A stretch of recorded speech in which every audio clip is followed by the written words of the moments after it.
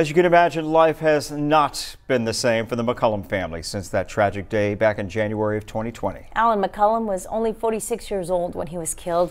He had been with the Corpus Christi Police Department for 7 years. Before that, he served in the U.S. Army for 21 years, and he was the recipient of a Bronze Star. But no doubt, his proudest titles were husband and father. He is survived by his wife and 3 children. Today, we heard exclusively from Michelle McCollum. Our Seth Kovar has more on her reaction to today and the life sentence her husband was tragically killed.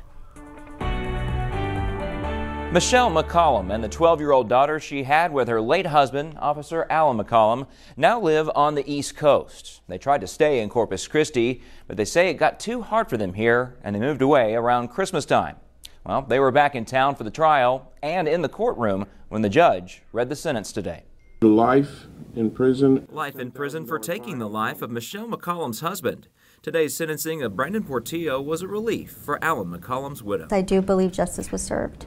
I do. Justice is one thing, but moving on is another. That's something Michelle and her family may never do fully. I'm not sure if anybody is going to have closure. I know I'm going to take this with me until the day I die.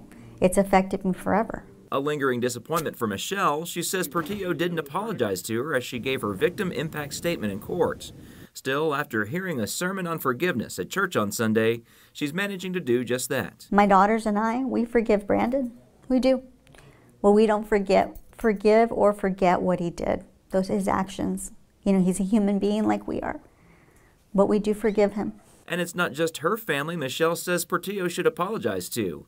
There were lots of medics, firefighters, and fellow officers at the scene of the deadly crash and beyond. There were so many that night that saw, that heard the screams, that were with him in the ambulance, that were by his side as he passed away. You know, we don't know the effects that it's going to have on them.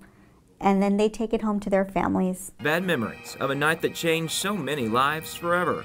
But there are plenty of good memories as well. Like no matter how crowded a room was at a party, the eyes of Michelle and Alan McCollum always seemed to find each other. No matter where I was at, he could always find me and I could always find him.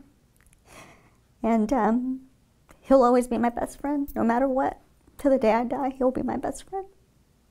Michelle and her daughter will head home tomorrow where that 12-year-old will get back to school. Michelle hopes her daughter being with her friends will put a smile on her face, even though, in her words, she's missing a part of her.